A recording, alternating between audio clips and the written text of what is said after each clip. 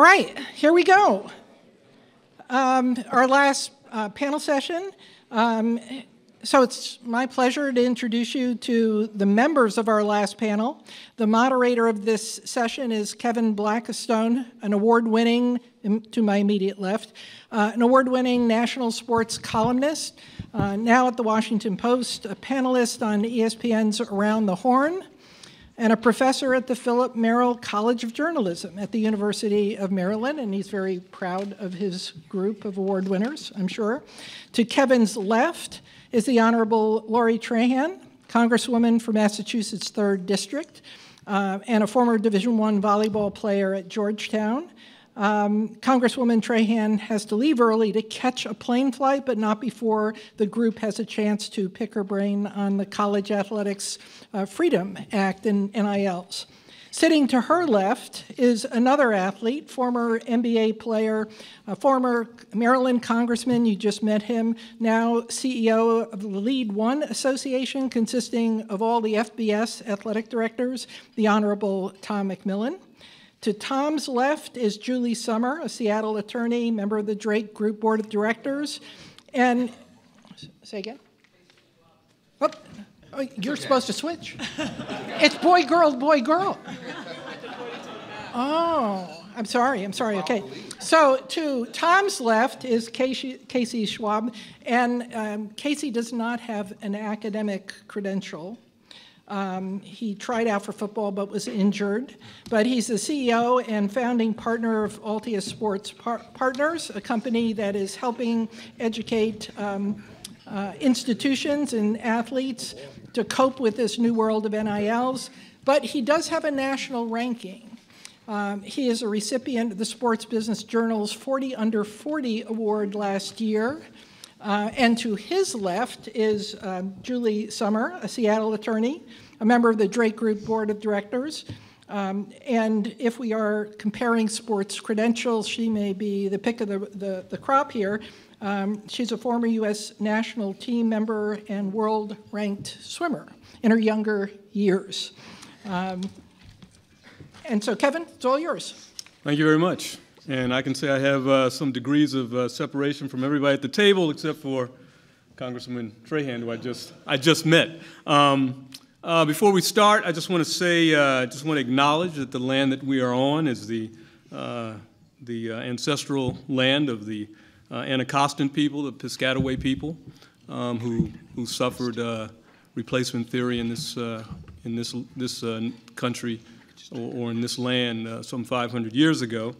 I also want to say I'm grateful to a lot of the academicians, scholars in this room who, over the years, I've interviewed when talking about college issues, like Professor Sack, Fritz Polite, who's out there, Emmett Gill, some other folks who've really helped me crystallize my thoughts about what college sports are supposed to be and what they really are. And the last thing I want to say is, as I've come to understand this issue, and as particularly as we're going to talk about NIL, I think some people have been reluctant to really recognize the essence of this issue. And to me, the essence of this issue is it's a black male issue. Because without black males in college sports, the largesse that has made so many people so wealthy, and the discussions that we have about the amount of money that this industry rakes in, we really wouldn't be having this discussion.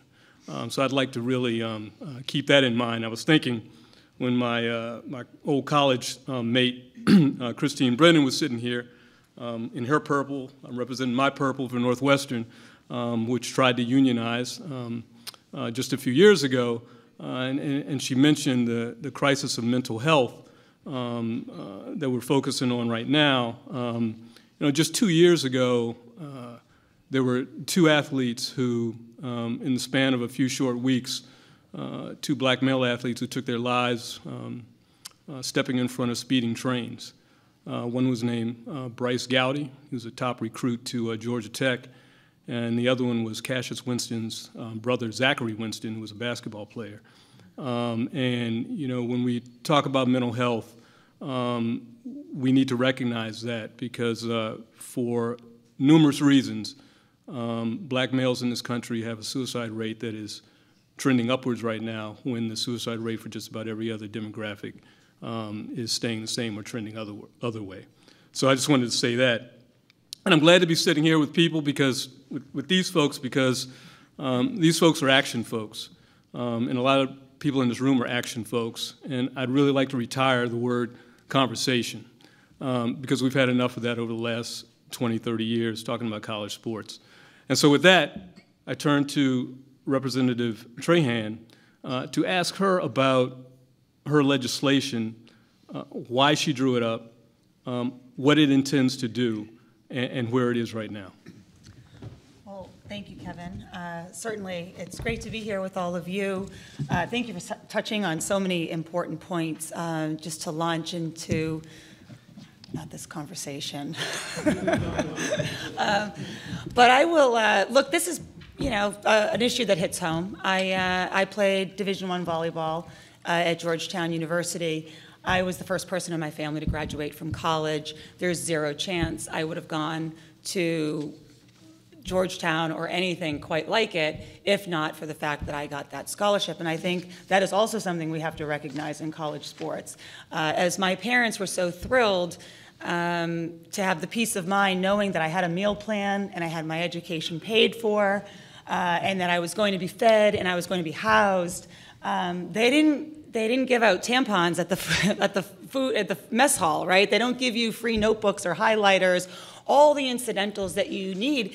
And by the way, you can't work when you're a college athlete. So everything I did in high school, from picking up shifts and waitressing tables, all of that stops suddenly, right? You can't intern, you can't go abroad, you certainly can't get a job. And so you have not only no means to make money, but you are without. And so I think that's a really important context. Most college athletes are just like that. And so meanwhile, the NCAA is raking in billions of dollars on the backs of the hard work of the people who are literally killing themselves to play for their sport and for their school. And something has to change there. And so, look, it got to the point where I couldn't even coach a volleyball camp in the summer because it would have violated my amateur status. Now just think about how ridiculous that is, that we're talking about amateur status and my inability to nurture the next generation of young volleyball players who want to look up to me as a role model, and I would love to be. So a lot wrong there. Look, the legislation I co-authored with Senator Murphy is quite simple, and it's elegant in its simplicity, frankly.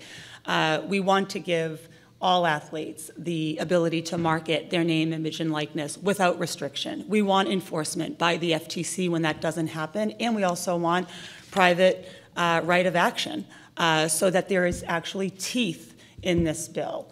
And certainly we want to make sure that if institutions are creating support systems for how to become an entrepreneur, how to take advantage of this, that they're doing that for all students across all sports. So, thank you.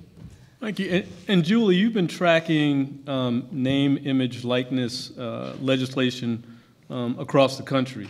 And now we see something at a national level. Please tell the audience what you've seen and where we are right now. Sure, yeah, I guess you could say I drew the short end of the straw there, but I actually volunteered for that. Thought it would be a good idea to track that, and sure enough, it became like a game of whack-a-mole once California passed Nancy Skinner's bill in September of 2019, when Gavin Newsom signed that. There was a little bit of a lull with the pandemic and the lockdown, and then states started to follow suit and introduce their own bills. But rather than tick down all of the different states, there were about 28 that had passed by January of this year, and they all vary to some degree. But obviously they lend the new publicity rights for college athletes, which is a great thing. So this was through 2019 to 2021. It was the states that, leading up to the NCAA amending their own bylaws with what became really basically cursory guidelines soon after the Alston decision, which was not an NIL case, but certainly influenced how the NCAA would react to that. And then, of course, we all probably know that Florida really took the proverbial ball and made their effective date July 1st of this year. I'm sorry, last year, 2021. So there was a significant amount of activity for the last couple of years occurring at the state level. And the problem, of course, as Howard Bryant alluded earlier, there's always been chaos, but now we have chaos upon chaos.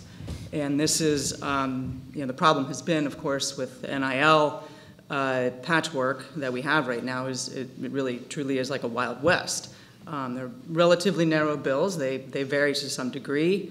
And again, rather than droning on about each of those bills, I think the real issue now for where we are today is how many have been passed, but how many are being repealed, right? This is where we are now. So I sort of think of it as after the Supreme Court opened the door, after the NCAA essentially opened the door, the issue now is the repealing, the amending of laws. And I sort of think of it, and looking back now for the last 2.5 years, it's sort of come in about 3 waves. We had the waves of California and Florida and several, over 28 states, passing bills. And then the second phase after the Supreme Court acted in Alston and the NCAA guidelines, that we had a few that passed a few more, maybe not knowing what was going to happen, because no one really does. And that was sort of a ripple. And then the third wave now, of course, are the amendments and the repeals, right? And so just a few of those examples, because there have been several, is Alabama. They passed and repealed a law completely. Florida passed and amended to allow facilitation of NIL deals. Most states had prohibited that, of course. Tennessee passed and broadened their NIL to allow interactions between the collectives, which we've talked about a little about, I'm sure we'll talk about here, coaches and athletes. Louisiana and Illinois, they're looking to allow booster involvement now, and Missouri passed and made more amendments to expand, of course, what the NCAA rules allow. So now, after these waves, I kind of feel like now we're in the riptide, and we're all being carried out to sea. We have no idea what's really going to happen, right? So, and the why is because there are no real rules, and there's no reining in. There's really no enforcement actually going on.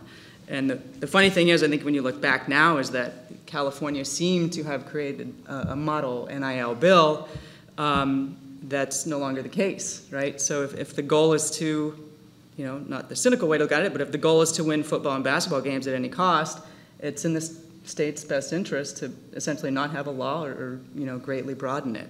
So it's funny when you look back at the time Nancy Skinner's bill was looked at as groundbreaking, but now it looks rather conservative. So we're in this whole new area of, the NCAA's new effort just last week, wanting to crack down on inducements, pay for play, the collectives, but there's no real meaningful enforcement. Which makes me scratch my head, Tom, because since the early 1980s, when the money started to flow freely from television into college football, college coaches, football, men's basketball, started to see their salaries go up exponentially. Mm-hmm. And no one controlled this profligate spending in college sports.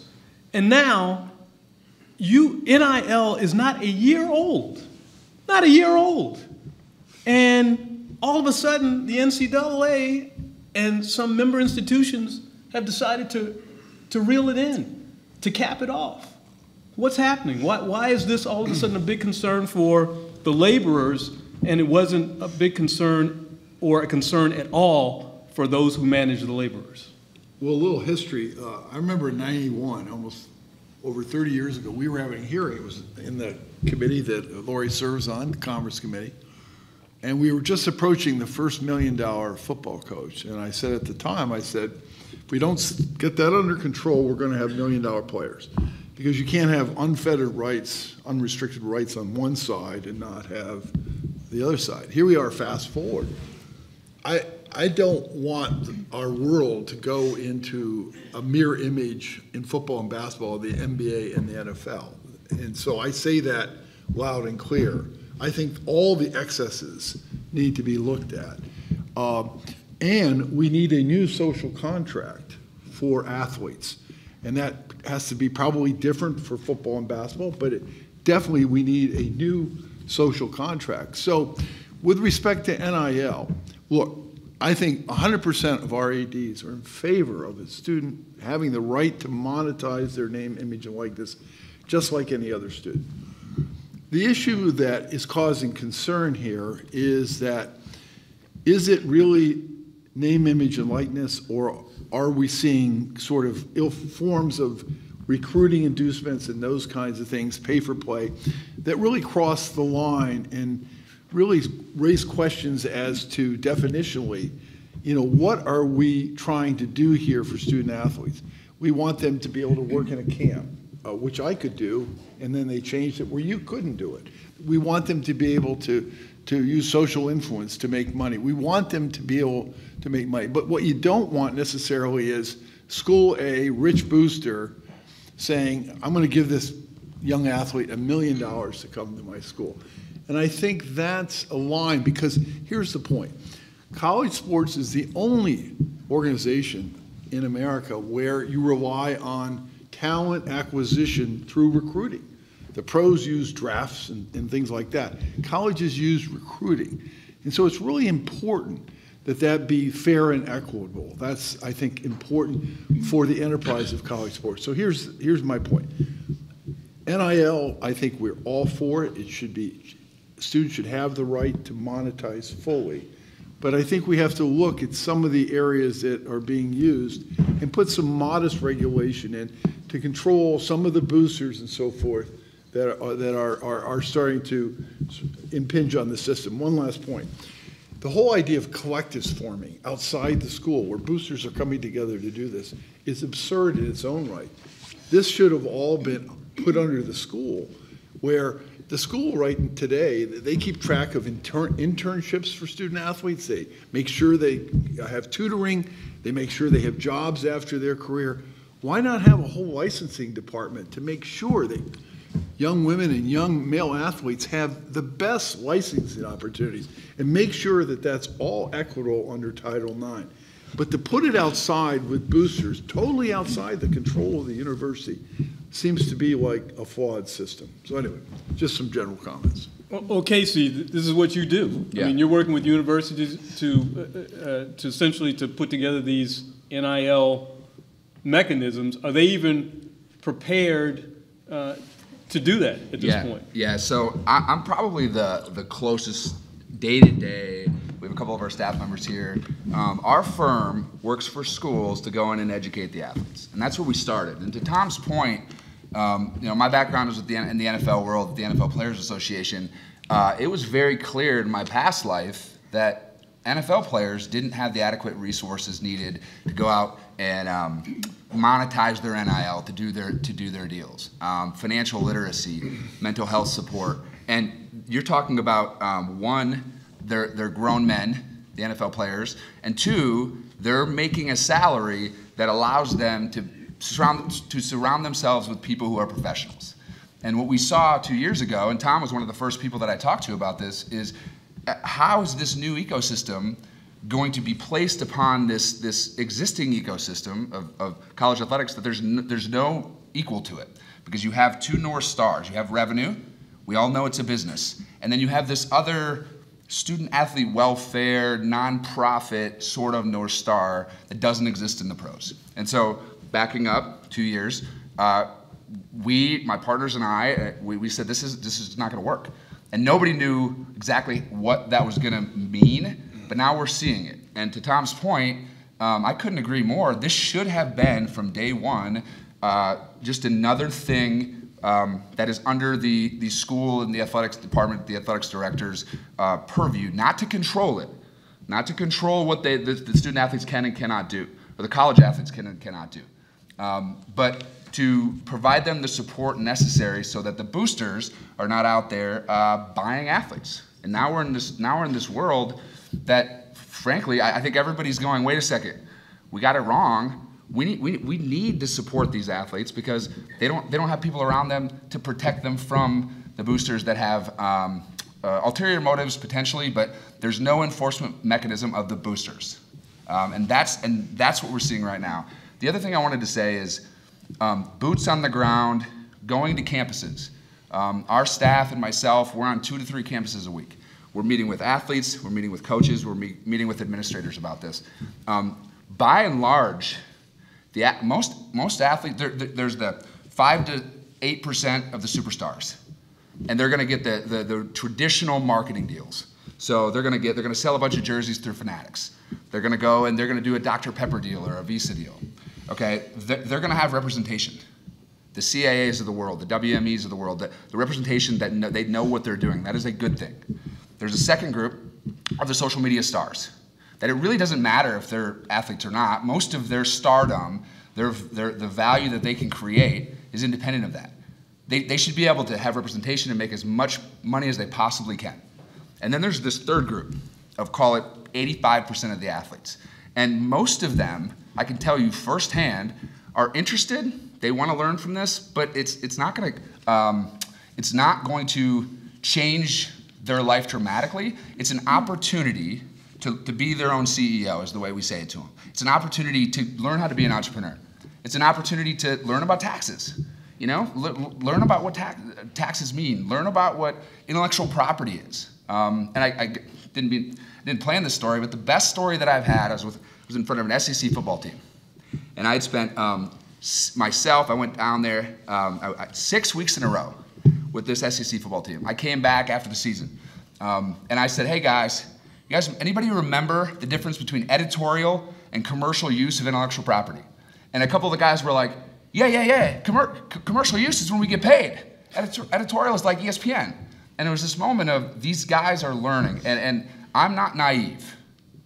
I understand that you can only do so much by hitting these athletes with education.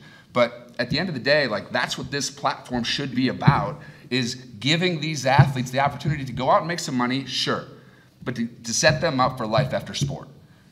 So that's my soapbox on it. And boots on the ground, right now, this is not sustainable where we are right now. It's not. Well, Congresswoman, doesn't your bill restrict the ability of institutions to control an athlete's NIL value?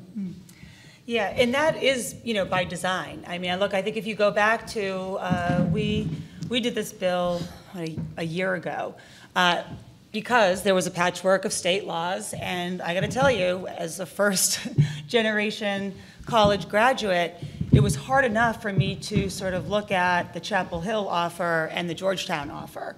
Now asking athletes to say, okay, so what are North Carolina state laws covering NIL versus the District of Columbia? I mean, I didn't get to go to my parents who did not go to college and say, can you help me? We didn't have access to a stable of attorneys. And so, yes, a federal standard is absolutely required if we're thinking about the athlete and what's best for them. Now, could we have predicted that the rise of collectives would be, what it is? Perhaps we could have. I think we're learning a lot of lessons, and I think we're likely going to have to, figure out how we make sure that the student, the athlete, is at the center of this, and that we're moving forward responsibly with policy. But I think at the beginning, having a I mean, the critics right out of the gate were like, oh my gosh, if there's name, image, and likeness, the sky is going to fall. That's going to be the end of sports as we know it. And that was ridiculous. I mean, that was complete fear-mongering. We saw some very cool deals get signed right out of the gate by women volleyball players. I mean, you're right. I was thinking, camps, social media, and all of a sudden you've got some athletes signing some pretty cool deals and being able to finally monetize their own name, image, and likeness. And so I'd like to learn those lessons first before I put guardrails on what we need to sort of caution against. And I think the rise of collectives is definitely one that we have to monitor and we have to look at. But I would caution, before we all sort of jump and try to restrict, let's see, let's learn more lessons. Let's figure out how these athletes can benefit more that we're... So do you want to allow for an open market for amateur athletes? And I'm thinking those going from high school to college, because it's Professor Sack pointed out, they're really no longer amateurs. Look, there's no amateurs. I mean, that's been gone for a long, long time. I mean, I think everyone in the room can agree that, when we sent the Dream Team to the Olympics, I mean, that was the end of amateurism as we knew it. So we should just get rid of that term. It doesn't live in reality anymore.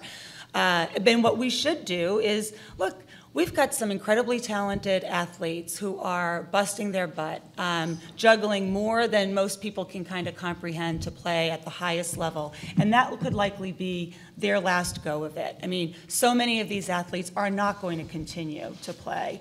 And as we are signing these multi-million-dollar coaching deals, these administrators are raking in tons of dollars.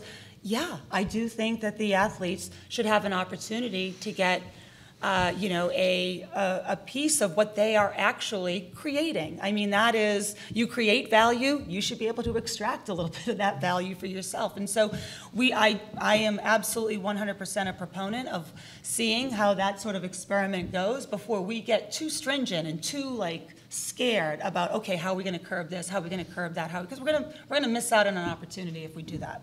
And sometimes, Tom, I wonder if all of this isn't really a dodge, right? Because, my concern about college sports over the years relative to the money that comes in is whether or not the athletes who bring in the money get a slice of that bread.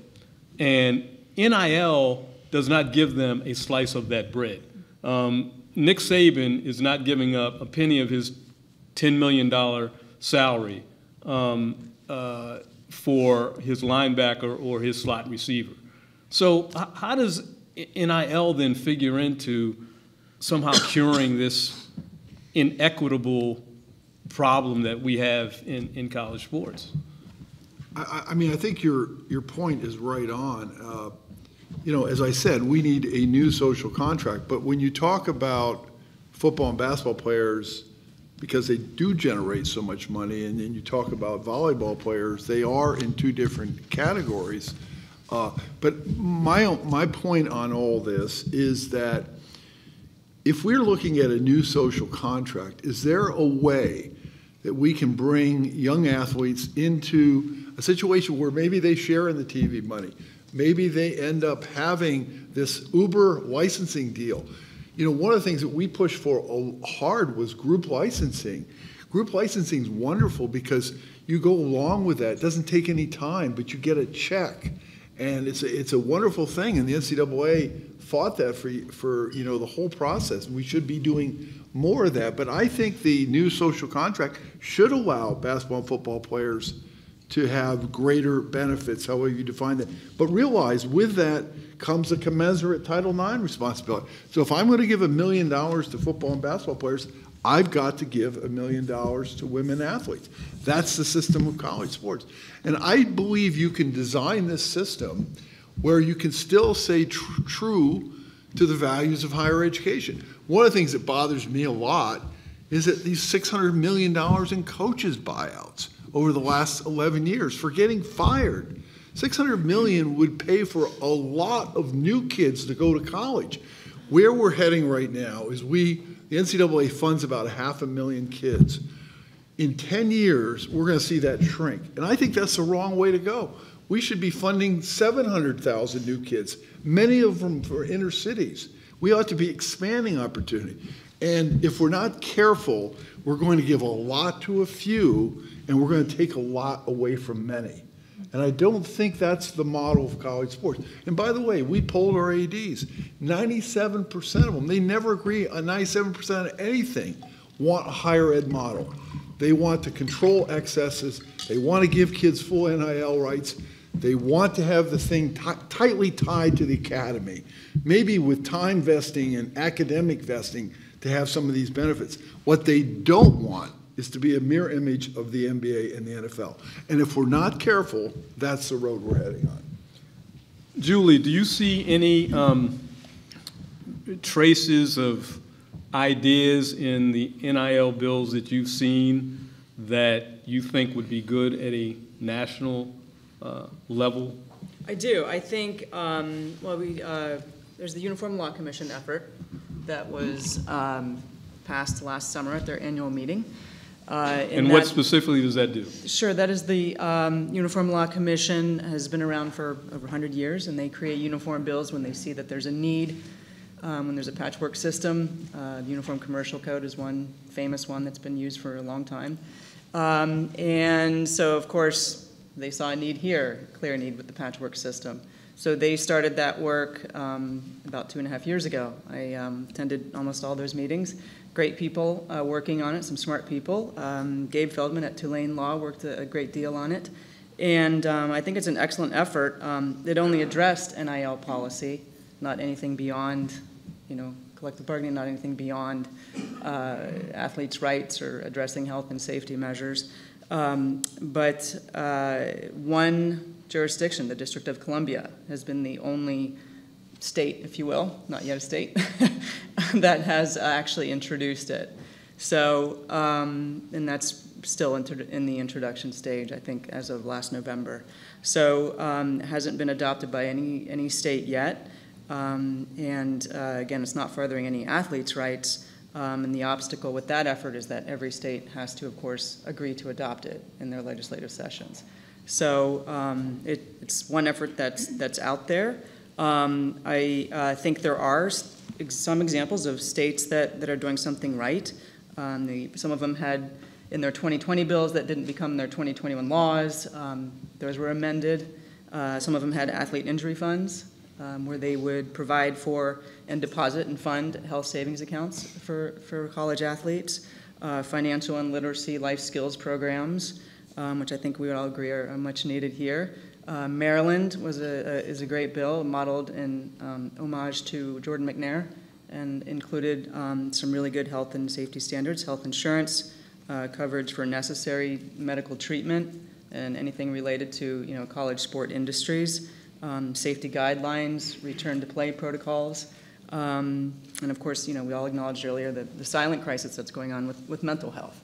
So there were some states that included some great provisions there that are not included in all of the federal, but I think should be. And Casey, how hard is it to get universities to wrap their minds around these sorts of ideas, right? Because mental health, workers' compensation is out the door unless we recognize student athletes for what I think they are, which is employees of the corporation. How does NIL begin to answer this with the deals that you've seen?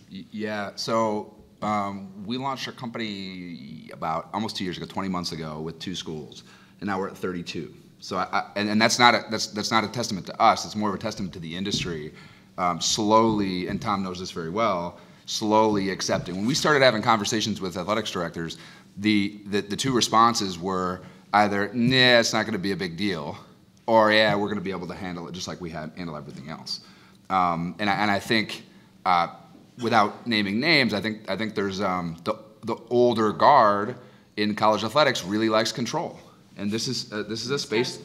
What's that? And the status And quo. they like the same thing that they've always done, and they like control. So I've personally seen the wave of the ADs accepting this. I think Tom mentioned that 97% support or something like that.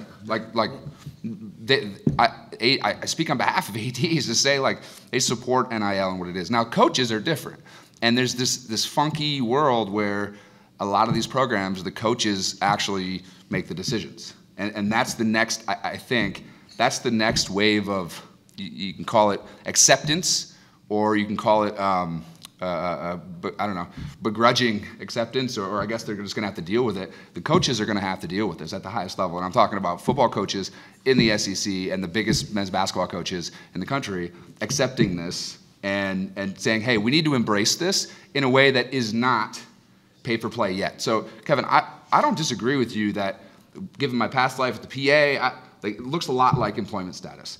But where we are right now at this moment is you don't have an arm's length transaction like a collective bargaining agreement like you do in the league, and without that, There's no, the word guardrails, I think in this room, it makes everybody shudder, but guardrails or contractually agreed to parameters for how we're going to conduct business. That's what happens in the pros, and I'm not suggesting we should be in the pros, but for where we are right now, without that, and we've seen some of the coaches talking about salary caps and things like that, like that's, step 6 or 7. There has to be some level of representation from the athletes that get to sit down with the representation of the administration, the presidents, and saying, okay, these are the rules of engagement. Because without that, it's not sustainable. It's truly not. And your bill threatens, Yeah. right, the one bill threatens the Sherman Antitrust Act. So I've got 2 bills, both with Senator Murphy, who I think was here earlier today. And one is the name, image, and likeness bill, and one is to give athletes the right and the ability to collectively bargain. Look, whenever you have a situation, we're seeing it rampant right now throughout our country, whenever you have a side or like a tremendous imbalance, you can't have it be where, okay, university, conference, coaching staff, administrator, we're all over here, you're over here, one athlete. I mean, that is completely out.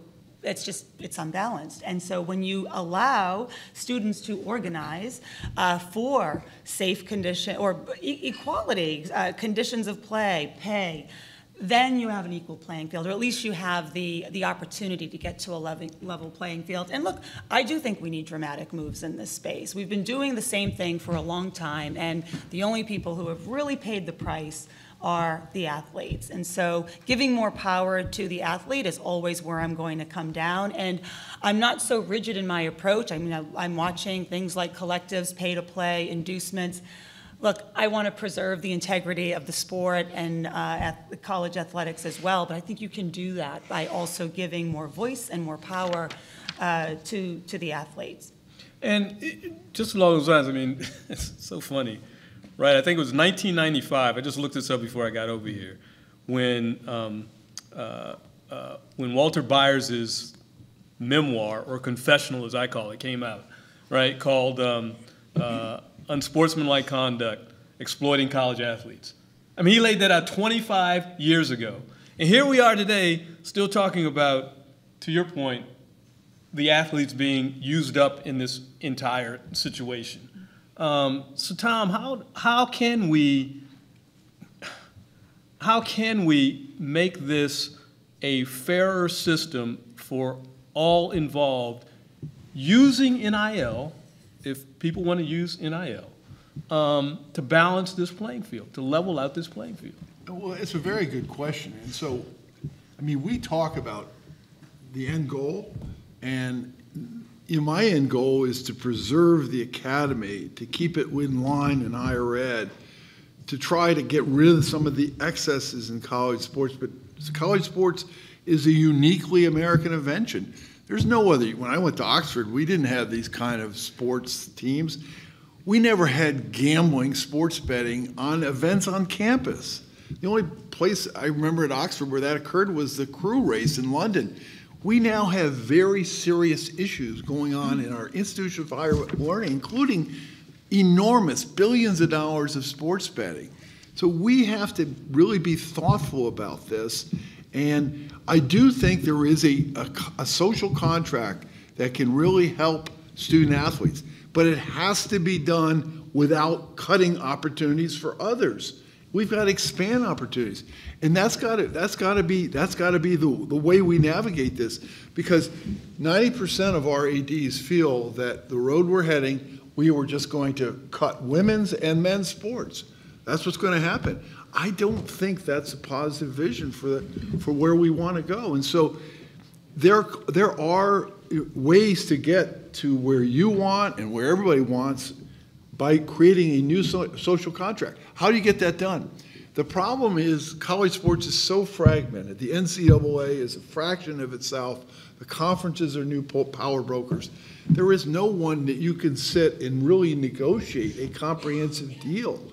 And so, yes, I do think the paradigm has to change, but has to be done in a thoughtful way, preserving the higher education values in this country that we that we hold dear and are so important for our future competitively. We can't allow college sports be the tail that wags this dog. It's got to be integrated into our system of higher learning. And I think it can be done. Here's one more thing. You look at young black athletes that go to college, they may not have the best credentials going in, but by God, that university with that tutorial system, they come out of there with an education. It may not be a perfect education, but it's a chance for them to learn. And we need to expand that. We need to create more opportunities for kids. It may not be a perfect system, but by God, you look at those kids coming out of colleges today, and they're getting an education. And yes, there's time stress and all that, but there is a lot of good coming out of this system, and we can't forget that. I just want to ask you something and ask Julie. Ellen Starowski has written this a couple times, at Drexel, and now she's at Ithaca, that she believes that gender equality has been used as almost as a boogeyman when it comes to questions about not necessarily NIL, but about how we compensate the male athletes who bring in all of this revenue. How do you see that, and how do you see NIL as being maybe some sort of remedy so that gender equity in sports, Title IX, is upheld? I think it's a great question. I think one of the things that's been so exciting about NIL is that it's sort of proving the inadequate promotion that we see in women's sports as completely wrong, right? We don't fund promotion or advertising or women on on prime time because we don't think people are we don't think people are going to watch. We don't think people are going to be interested. And yet, women's NIL deals and women's basketball, it's football, women's basketball, men's basketball. So just make that discussable right out of the gate, because we've got a lot of challenges ahead of us as we approach the 50th anniversary of Title IX, right? We've got a ton of schools that are paying 2x on men's sports as they do on women in terms of promoting their sport. We have 80% of schools that have some sort of compliance issue with Title IX, and then you've got nil, which is, or sorry, I didn't mean to call it that. Then you have NIL, and it is just this like gem of really like flies in the face of everything that people have been trained to understand about women's sports and how, it won't make money, people won't watch. I mean, for crying out loud, I don't want to see another softball tourney with record viewership or another women's basketball tournament with record. I mean, this is insanity. So I do think NIL actually helps make the case, just in the deals that we're seeing, and it is upon us to make sure that we're putting the pressure on to uphold what Title IX was all about, when it was instituted 50 years ago, and close those loopholes. There are plenty. And Julie, I mean, we saw right out the gate women being able to cash in on their athletic window of opportunity because of NIL. In terms of what you've seen with the legislation that you've covered, how much of that has addressed Title IX and gender equity issues? Some of the state laws have, not all of them. And Congressman Trahan mentions gender in her HR 50, which I have right here. And I just want to add, I absolutely second what she just said, everything. And I think that we hopefully put to bed that bugaboo of Title IX and women taking away opportunities. It's, that was the whole battle that we fought in the 90s, right? With college football coaches saying, you're going to kill college football. College football never died, right? So I think we can all agree on that. And hopefully this is a myth that we can finally put to bed, because now we're showing women actually succeed at NIL rights. You saw the statistics of women in the Final Four. We know now that the NCAA has an unfortunate history of undervaluing and devaluing women when it comes to the broadcasting contracts, when it comes to attributing revenue to women. Not allowing them to have their own, logical corporate sponsorships where they can really succeed. And you can see that now with the individual athletes doing really well. So it's, you know, it's a really frustrating thing to hear. I heard it when I as a swimmer, right? Being actually blamed by some of the guys at the training table. You're the reason our programs get cut. What? We don't even have the participation opportunities. So hopefully that myth is going to be put to bed, and we can finally just get on board with when women succeed, everybody succeeds. And Casey, how will NIL impact women's ability to cash in on their athletic stardom? Yeah, I mean, so Tom mentioned this earlier, mentioned group licensing earlier. I look at, from a pretty commercial aspect, what NIL was supposed to be is marketing opportunities. So you have sponsorship, you have licensing, and you have TV dollars, okay? So Julie just mentioned the TV broadcast contracts and the inequity in those. That needs to be addressed. Going to call it the smaller dollar deals of sponsorship and licensing, these group licensing opportunities. So sponsorship is when an athlete says, hey, I drink Starbucks, right? And that's that percentage of the highly marketable athletes, men or women, many of which, as we've seen, have been women.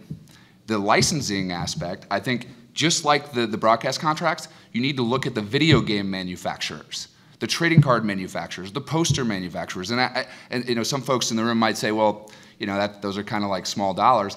There's a lot of money being made by professional athletes, both men and women, in these categories, and it's all passive, to Tom's point earlier, meaning they sign up for a program, and there's a group licensing agent, not my company, but another. There's companies out there, multiple, that go out and they do these deals. And going back to my past life, I was working at the NFL Players Association. We went with the U.S. Women's National Team, PA.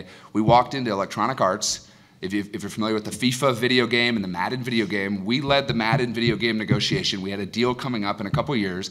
We walked in arm in arm with the women's national team to help them negotiate that deal. And they were underpaid, and we got them a significantly higher royalty rate and a minimum guarantee because we saw the broader aspect of how much money the men, the football players, were making, and we just ran an analysis. We said, wait a second, doesn't make any sense. The FIFA video game sells, I think it was something like 7.5 times more globally than Madden. The point being, as the broadcast contracts get less inequitable, I think the sponsorship opportunities will be there. The licensing opportunities, the video games, those sorts of opportunities need to follow, and I think they will with more exposure.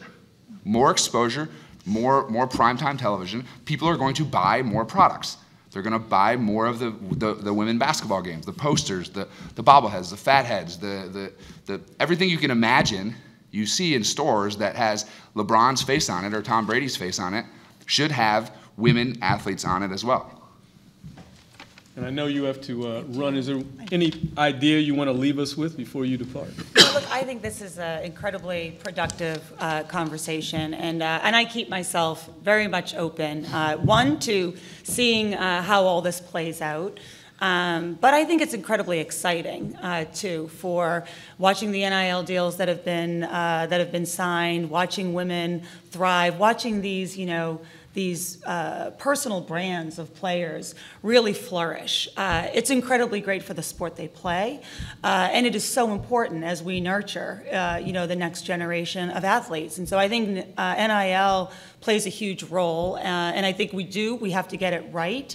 But I also think that we all should remain open to see how this is going to look as we put the athlete at the center of the conversation. I think you've ruined that word for me forever. At the center of our action, so that we get it right for them, and not be too quick to respond to each sort of anomaly or outlier, and sort of just take a much more holistic approach. So appreciate the conversation. Thank you for having me. It was great to sit with you all. Thank you. So, Tom, what impact can any of this have on these tens of millions of dollars in deficits that so many FBS athletic programs and other D1 programs run right now? Well, thanks to Lori for being here today. But one thing that I'm the only member of Congress to ever put an antitrust bill in 1991, and it was predicated on the idea that we were going to take this pile of money and we were going to spread it around for higher ed values, gender equity, academic performance, the breadth of your program, not winning and losing. And, you know, I believe then and now that we need a new model that is more congruent with college sports. How do we get there? Which is one of your core issues. How do we get there? I'm not confident that the college sports world establishment, because everybody is really, you know, defending their interests, it's going to be very hard for them to put together a new social contract. And I think we need that. And, you know, I look back to the 70s when I came back from the 72 Olympics. The Olympics were a mess. They formed a presidential commission under Jerry Ford, and we passed the Amateur Sports Act, or it was passed before I was in Congress. But that restructured the Olympics. I think we may need something like that that creates a win-win, not only for higher ed, but for student athletes in the future. And I really believe that that's the only way we're going to really get around to this social contract, because you're going to have Senator Murphy and Congressman Trahan pushing their agenda. Then on the other side, you're going to have others that are going to be fighting against that agenda. And how will we ever get to a place where we can preserve college sports, but also do it in a way that is in sync with higher ed? And so, to the point of all those programs losing money, it's an arms race going nowhere. Giving the conferences more authority, I was telling this earlier, it's just going to mean, it would be like the FCC, the Federal Communication Commission, saying to ABC, NBC, Disney, make your own rules, guys. We're out of the rulemaking business.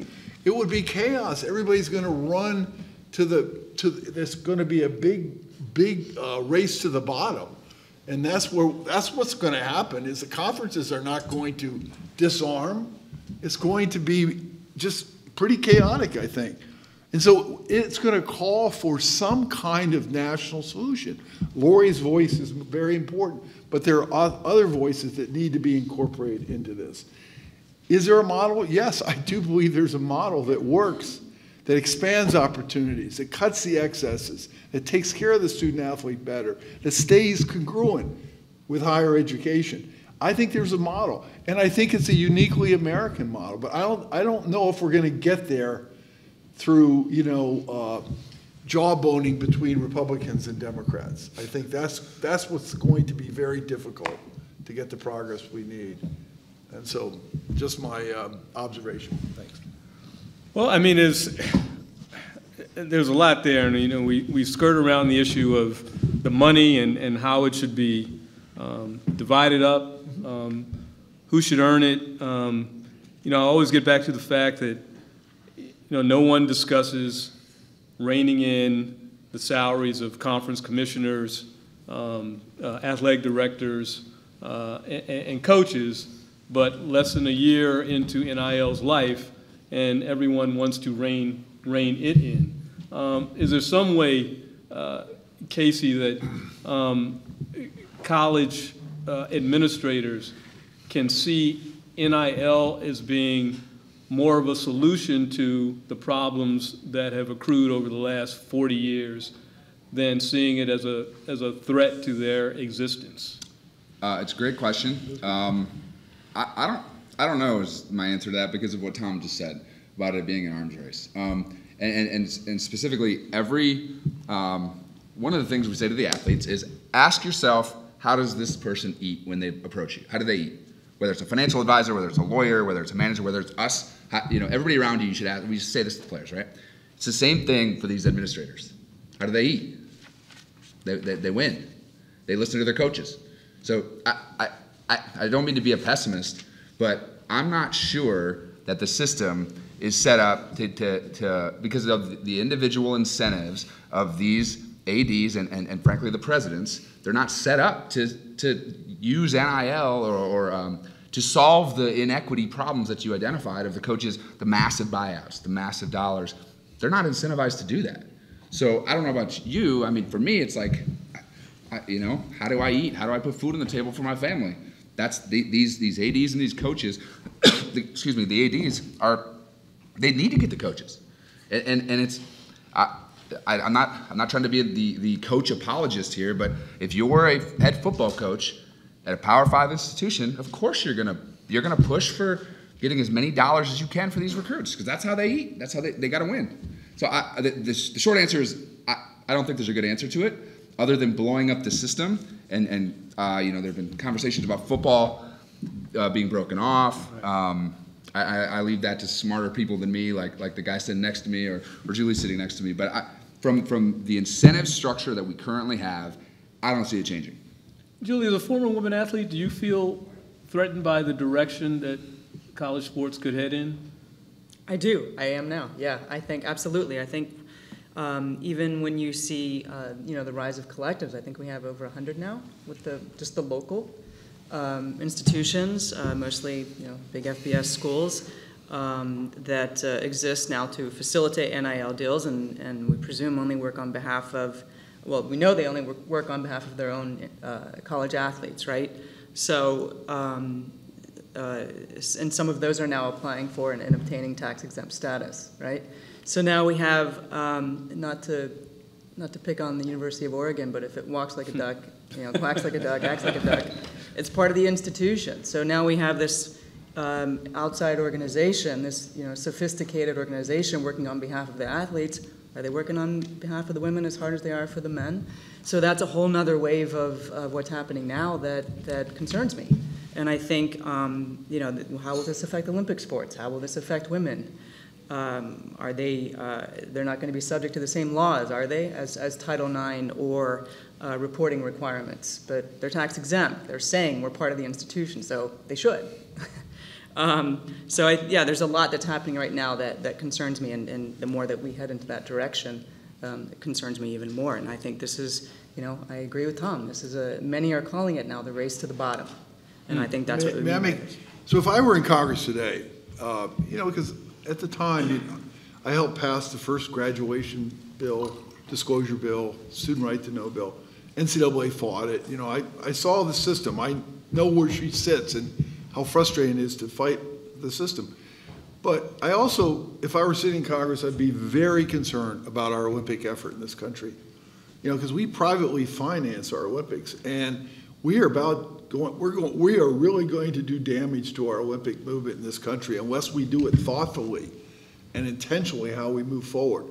And because I can tell you, you're going to have hundreds of Olympic programs on our campuses cut if we're not careful. And to me, if I were in Congress, I'd be worried about that. I mean, I'm also worried about coming up with a new social contract and all that, but I also realize, because America projecting to the world in this day and age through our Olympics is extremely important.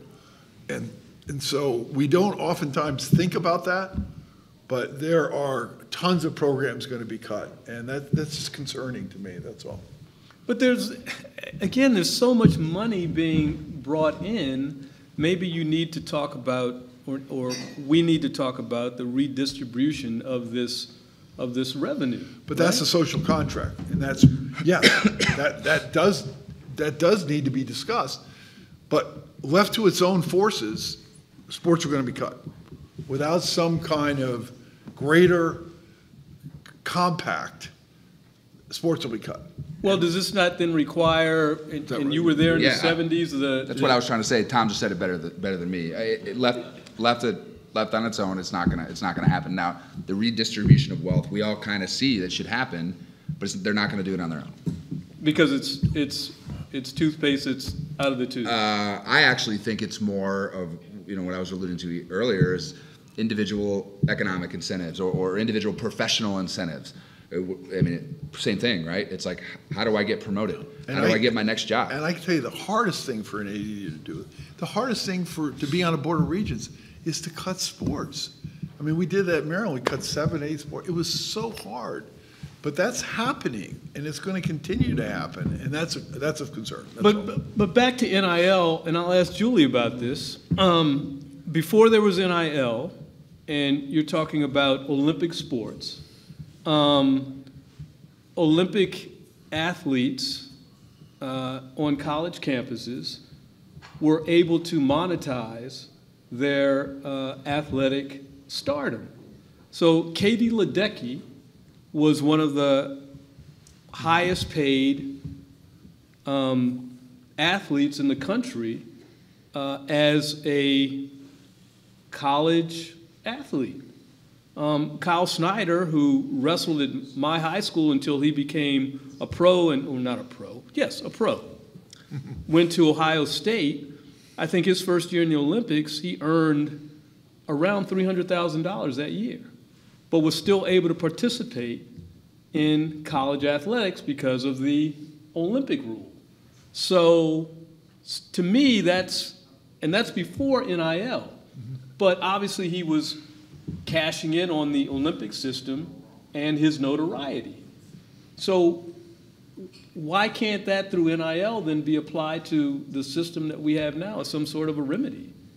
Well, I'm okay with that. I'm sure you are too. I don't know, is that the case? This is why Michael Phelps didn't actually attend or swim for the University of Michigan, right? He attended the University of Michigan, and he did very well, but he wasn't able to swim with the team. So I think, Missy That's Franklin. changed. It changed. Now with NIL, right? He of course, would probably swim for Michigan now. Right. But, now that's changed. I don't know that Katie was able to, maybe she had finished her eligibility by the time that it changed. I'm trying to remember the timeline. But Missy Franklin is a great example of someone who had to make that difficult decision, right? Do I continue on in my college career, or do I, start to monetize my name, image, and likeness? So now we don't have to worry about that anymore. But I think, largely, with everything that Tom just mentioned, I think one of the logical solutions here is to appoint a commission here. I think Michael Hosfeld in the first panel today, mentioned that everything, all of these problems, and there's so many, right, that aren't going to be solved by one document, by one decree. So I think with how complicated it is, and Senator Booker said, these need to be studied, these need to be worked on. I think at least a two-year commission is what is sorely needed here. I don't think one bill will cover all of these issues. And when I think commission, I think conversation again, and I think about the impact that someone like Ed O'Bannon had on this entire system, right? That it may take, not may, I think it'll take another legal challenge. But I think that's the only thing that shakes the system, and I think that's been proven over time and just in the last few years. I mean, I don't think that the Northwestern unionization effort resulted in nothing. I mean, I think the leaders in college athletics heard it or felt it and reacted in some way. So I'm not that certain about commissions, but I understand what I understand what you're saying. So what should be the next step here with NIL now that we're reining it in, trying to put up these guardrails, trying to control it? You have athletes who are shopping themselves as free agents in an amateur system. What's the next step?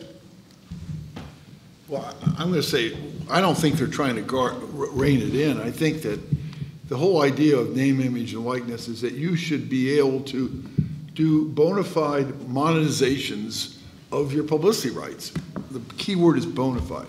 That means that you are in the market, you make money on that, and it's not based on whether you scored a touchdown on Saturday night. It's really based upon your marketability. And I just think that the college system can work within those parameters. I mean, Casey's the expert, so I'm going to defer to him. I think having this turn into a recruiting circus will not be good for college sports in the long run, because it's just going to amplify the stratification. What I mean by that is, we talk about the rich getting richer. That will certainly be the case if recruits go to the highest bidder. People say, well, that's happening now. It is, and to some degree, but if you really just take the clothes off the emperor here and say, just go at it, money wins, I think that will not be as good for college sports, but I'm going to defer to Casey. I just think that some modest rules here would go a long way. Yeah, well, I agree with most of that. And look, the whole idea that it's been happening before, so why not do it above board? I don't think that's a very good argument because, look, you could say people cheat their taxes. Let's not have the Internal Revenue Code. It's like people are going to either break the rules or not, right? So so I'm putting that aside for a moment. I think we need to invite brands, national, regional, and local brands to get into this space. And I've talked to enough brands nationally and agencies of these brands that they don't want to get into this space. They don't want to get messed up with all these different hodgepodge of state laws. They don't want to mess with the donors and these weird non-economic or economically irrational incentives of winning. They're just like, yeah, we don't need to do that. We can go to the pros. We've been doing this for a long time.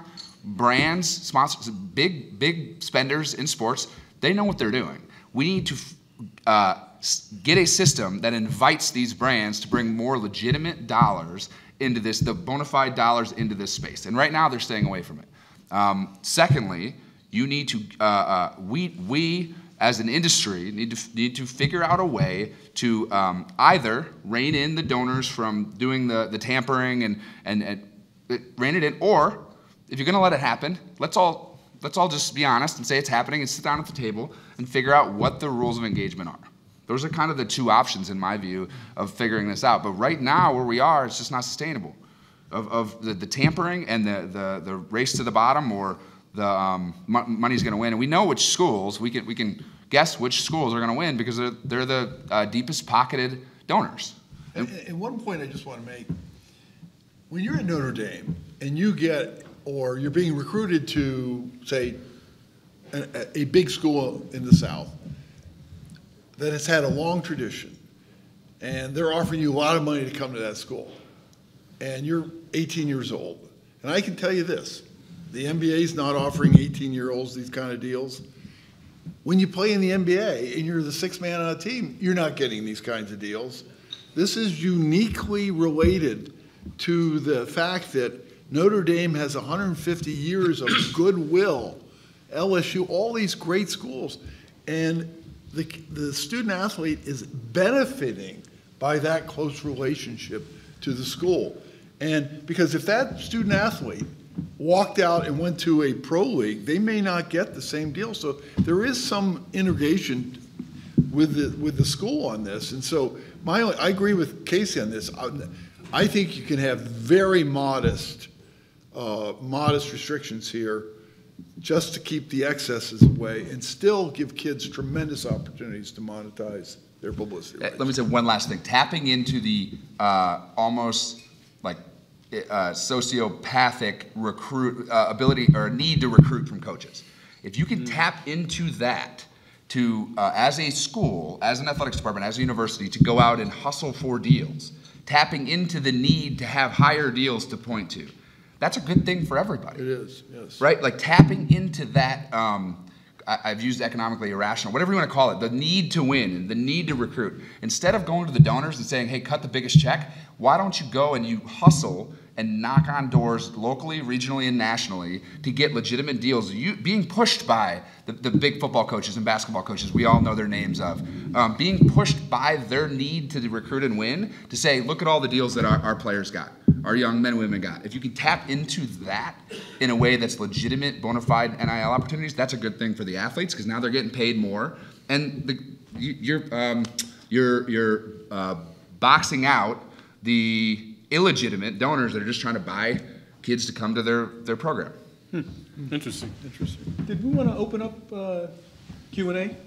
I know there are a couple of people out there that had some microphones, and I'm sure there's some questions. I agree with you on that. I would love, that's what I'm trying to figure out. How do we do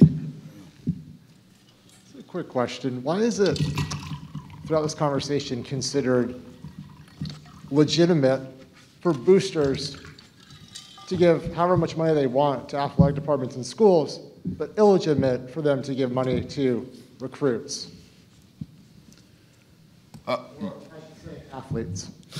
Well, I'll take it, Tom, and Julie, you guys can hop in. I mean, when I say illegitimate, I I mean, it's pay for play. It's paying them to come play their sport, and that's fine if we're going to call it that's what it is. But now you have an employment relationship, and with the employment relationship comes the triggering of local and state laws, one, and two, unionizing, as we've talked a bunch of times. So right now we have this system where we're saying, hey, NIL, legitimate marketing opportunities for athletes, is allowed, but they're not employees yet. And I'm not taking a position on whether that's right or wrong. I think it's going there, but my point is, when I say illegitimate, that is for pay for play. It's paying them to be an athlete at that school, and I don't think there's, like, that's what I mean by that. I don't know, Tom, if you have another answer. No, I think the question you asked is, how do you differentiate between what you would consider an excessive deal and a normal deal? I mean, it's a fair. Right. There's never been any, like, sort of panic in college sports over boosters giving all sorts of money to athletic departments. In fact, it's very much encouraged. It's needed. Schools like that. So the second that same money now is starting to flow directly to athletes, there's very much a panic. And I'm trying to just understand what is the real difference there beyond the fact that athletes are now getting a piece of a pie that's always been available to schools. Well, I mean, it's a very legitimate question. Personally, I wish these things never went outside the school. I think the collectives were ill-conceived, and that really, it all went back to the original idea that the NCAA, boosters, we have to stay away from them. But in some respects, I just think there should be a whole licensing department in the school. The other way to think about this is maybe the school should, with some parameters, buy those licensing rights for that student athlete right up front. And maybe that purchase or that consideration is a piece of the TV rights. And maybe with that deal comes the school working hard to monetize additional things. And certainly the student athlete can do it on their own. But there's one more thing. Maybe there's some limits on mobility. The kid can't walk out the door. Maybe there's some academic vesting. The longer you stay here, the more money you make. There are maybe some time vesting. There may be a new model where the school is more intricately involved and it's not left to third parties. That's the problem that I have, is you've thrown it out there. I can't imagine the NFL and the NBA allowing their most precious asset, their athletes, being really managed by third-party entities outside of the NFL and NBA's control. It just seems like a crazy way to do business. And so I'm much more in favor of integration back to the university. And this is a very complicated subject, and he knows more about it than I do, but I would say that having a more integrated framework would probably work better for college sports. That's all. Hey, Kevin. Just hate to butt in like this, but that's a great question. What's the difference between legitimate and illegitimate? And it's the difference between fair market value, what happens when you're freely in the marketplace and you go by fair market value, and what boosters think is your value, which is a bidding game, right? Who has the most money, unrelated to what your real value is, right? That is what makes it illegitimate. Yeah, I think there are some economists here who would have some opinions on that. It's a complicated subject, no question. Donna, you're the only one that I would let go before me, that's for sure. Ellen Zavian. I have two comments and one question. One, I sat on the legislation and testified for the Maryland legislation, McNair Act, which was the Bill of Rights for athletes, and part of that was NIL. We asked for an independent entity for athletes to be able to come to outside the university to report safety issues and so forth. University of Maryland, my alum, Towson, they all lobbied against it. They said, we have something internally. So I love the fact that you're talking about an external. It's going to be an absolute mind shift that's going to have to happen. Somebody died and they couldn't do it, right? Someone died on the field and they couldn't do it. Secondly, esports, I think we can look at esports. Esport athletes are coming in. They're not necessarily in the athletic department. They have brands they're already hooked up with before they get there. I think there's a lot we can learn and see how that structure is working, pitfalls, and make a pivot. And lastly, my question to Tom is, what does that model look like?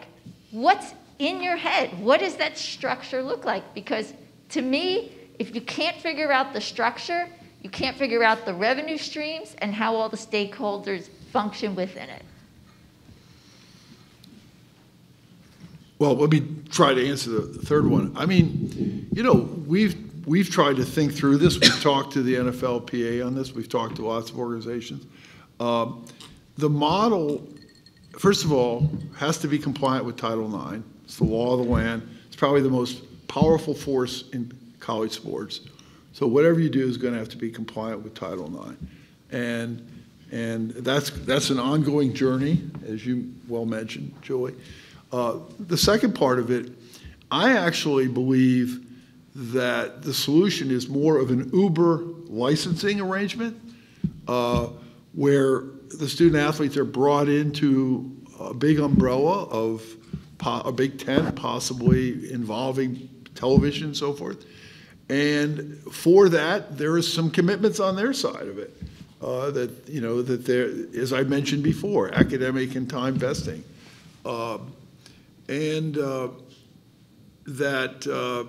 That's a model that would, you know, obviously be more pertinent to basketball and football players. But what I'm worried about is if you go down the employment track, and you know, and that's where we're heading through the courts, is you're going to have an athlete deemed an employee, and you know, half of our revenue in the FBS comes from student fees, institutional support, and charitable donations. Pretty much all of that will go away in an employment model. And who gets hurt? The ones that aren't generating revenue. Who gets hurt? The smaller programs in the country.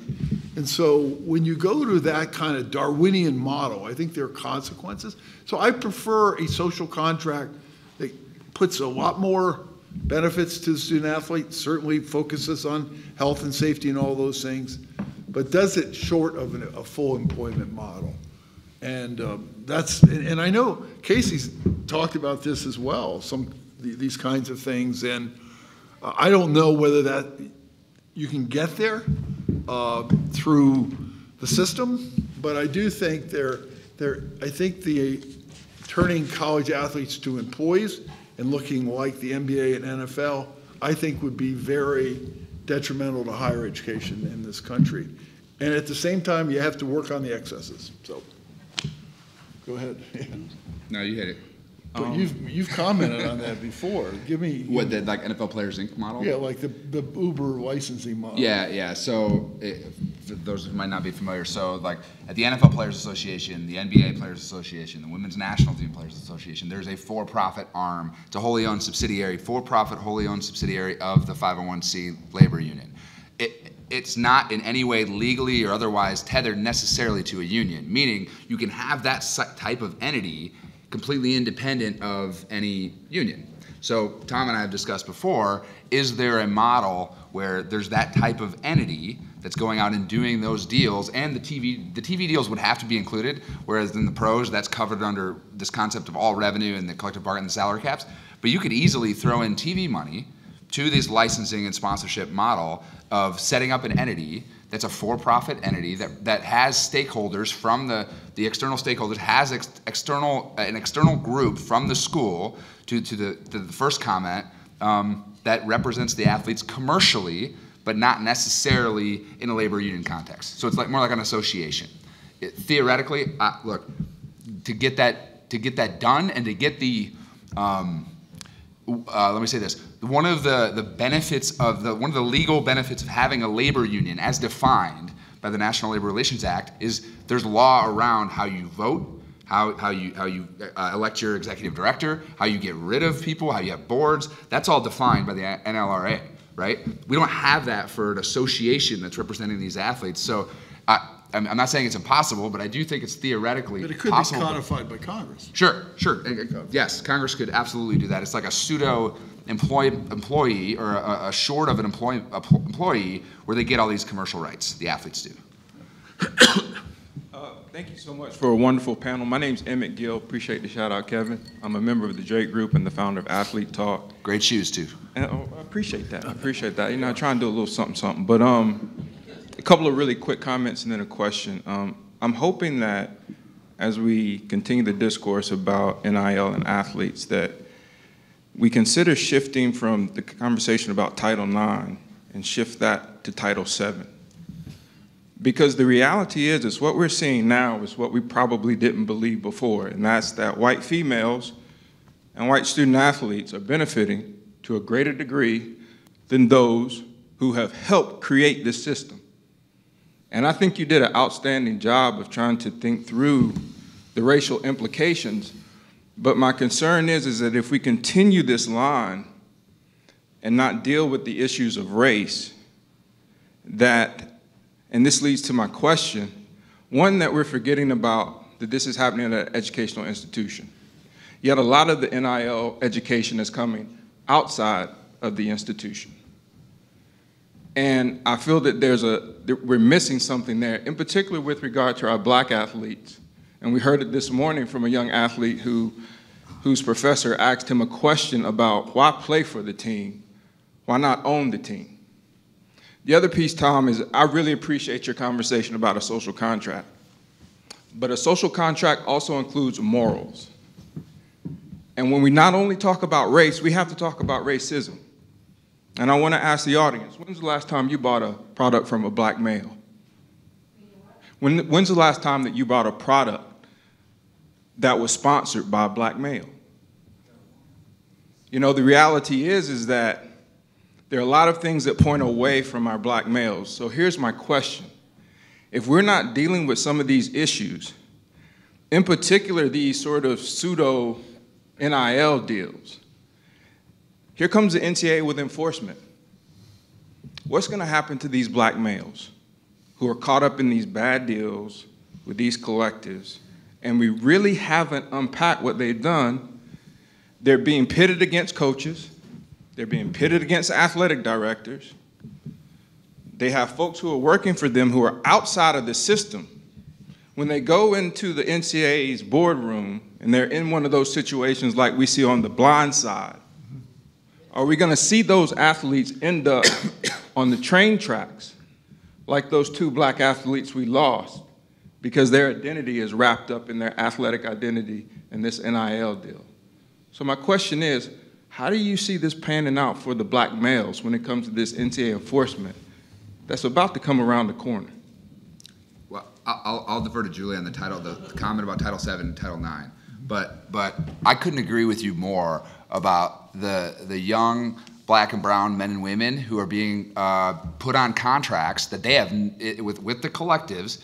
And I've seen these, and I've talked to mothers of some of these athletes who, I didn't know what I was signing. Guy gave me 50 grand to sign away my rights that go into if my son ever plays in the NFL.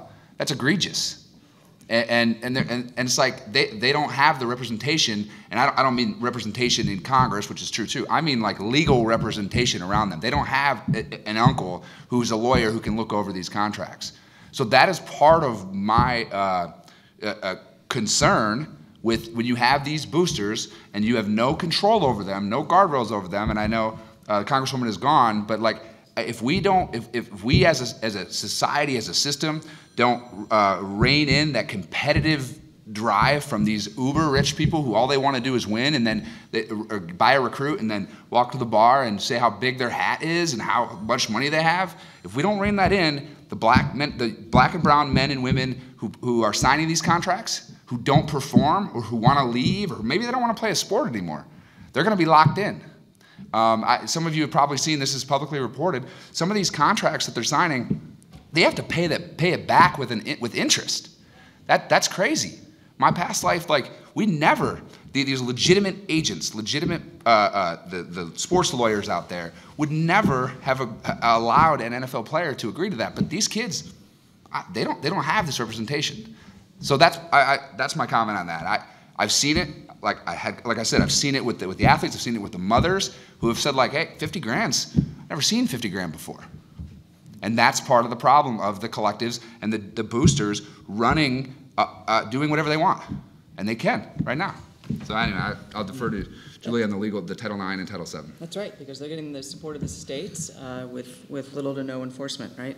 So, and the collectives were not contemplated when the state laws were passed, certainly not contemplated 50 years ago when Title IX was passed.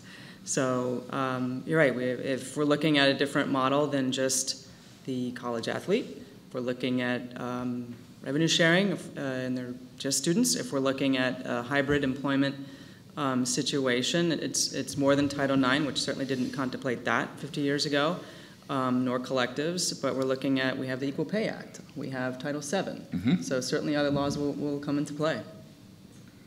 And I think this is, again, like Tom said, this is why we need federal engagement. Just one more reason.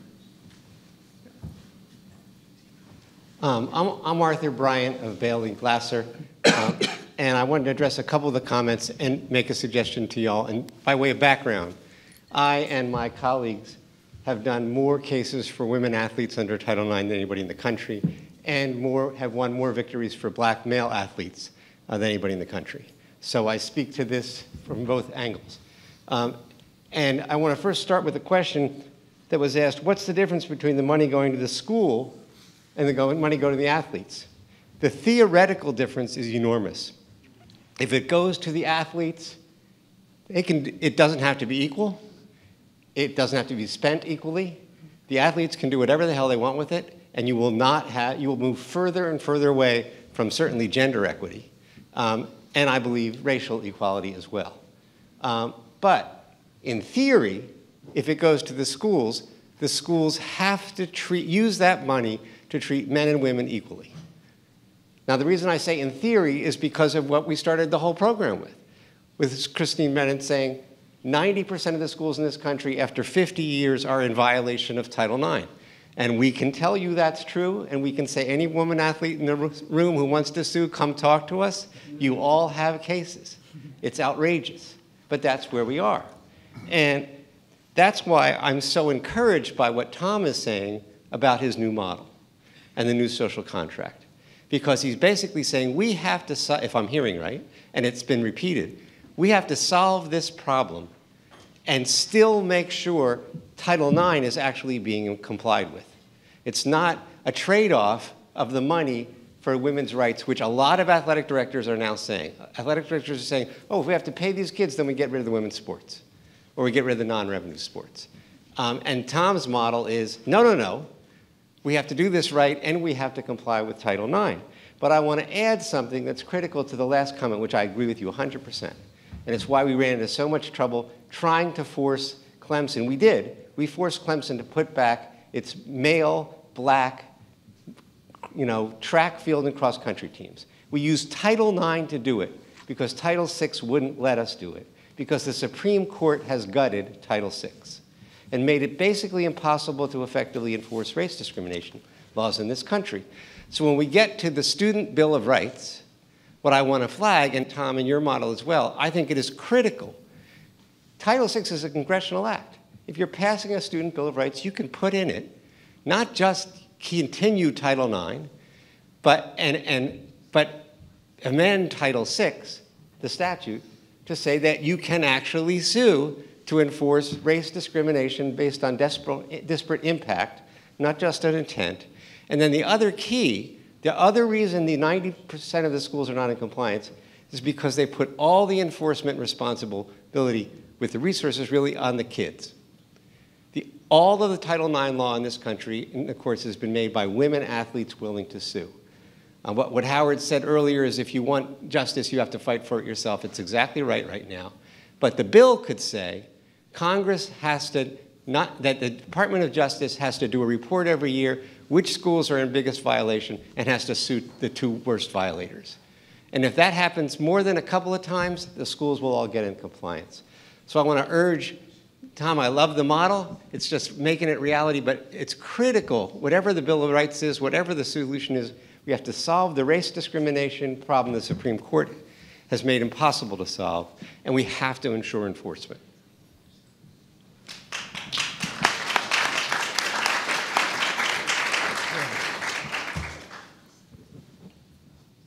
Hello, how you doing? My name is Chris Mosley, Delaware State University. I had a question because I'm a little confused about like one part that keeps coming up. So we all know that most college sports is always top heavy, and I don't mean like the big schools. I mean, you mostly see football and basketball. That's mostly what you see on TV.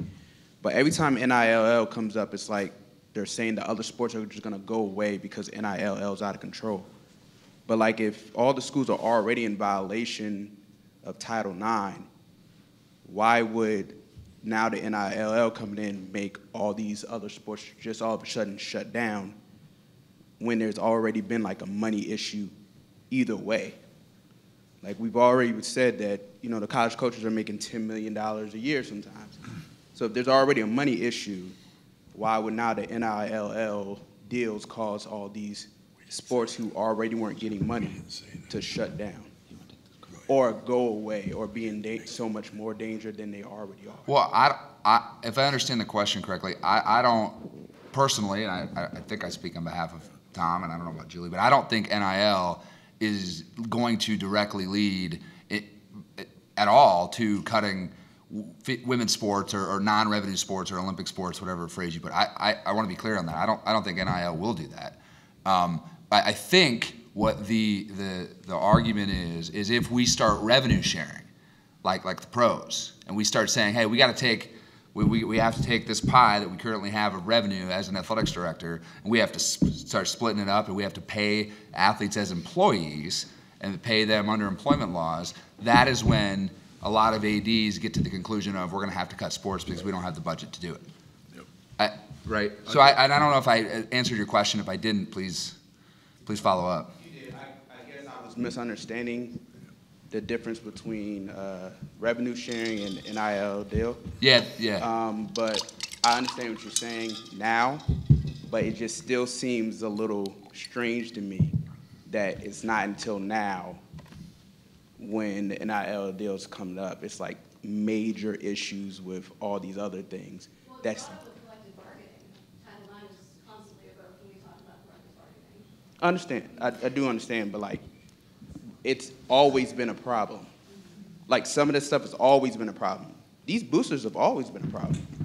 But Yeah, it's like now they've we're scared of them. tried to keep the boosters away from the athletes, particularly recruits, because of what we're seeing right now. I work at a school.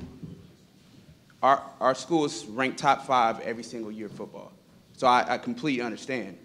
But like before they were starting to be able to make money, this was just always a problem. So like for me, now saying like, wow, this is out of control, I'm like, eh. Well, at least the way that I like to look at it is off the field, on the field. And we used to make this argument to my past life at the NFL. We'd say, hey, look, those are 2 different revenue streams. Everything that happens under a collective bargaining agreement, to what the woman mentioned over here, that's on the field. That's everything on the field. We're going to talk about that. We're ticket sales, TV deals. We're going to talk about that. But separately, and in addition to that, we're talking about everything. As soon as an NFL player walks off the field, now you're talking about something else. And in that framework is, at least speaking for myself alone up on this panel, that's how I think about NIL versus revenue sharing. And NIL is off the field, off the court, out of the pool, off the mat. And that's where there's this that construct right now is being convoluted. Those 2 things with these collectives are being mushed together without the construct of a CBA or employment status or all the other things that come along with being recognized as an employee or being paid for your work. Just to be clear, like that's how I think about it in terms of when I say this is out of control. That's why it's not distinct like it is in the pros. And feel free to hop in, Julie. We're over time. Let me get this one last question right over here. This gentleman's had his hand up for a minute. I want to ask about a potential. Okay. I want to ask about one potential revenue stream for college athletes that hasn't been discussed yet. Kevin may not know this, but one of the reasons Katie Ledecky stopped swimming for Stanford after her 2nd year, and Franklin stopped swimming for Cal after her 2nd year, was that they were not allowed under NCAA rules to accept prize money for swimming in competitions that are sponsored by Arena, TYR, other companies like that.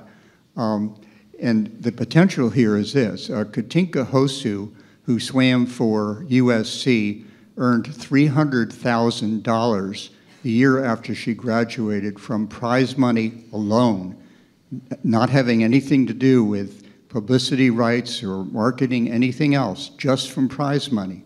The NCAA does not allow that to happen under current rules. I ask why not? Because the coaches of these swimmers all wanted them to compete in these meets because they would be swimming against the best competition they could possibly get.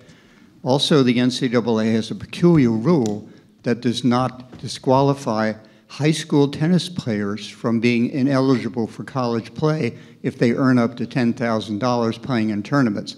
So it's kind of crazy. Why would they allow that for tennis players and not swimmers and so forth? But I'm asking you, why should not this rule just be abandoned and open up this revenue stream for college athletes as well? Sounds like it should be. I mean, I'm serious. I don't. It doesn't make sense. A little applause for this. Sounds like it should be.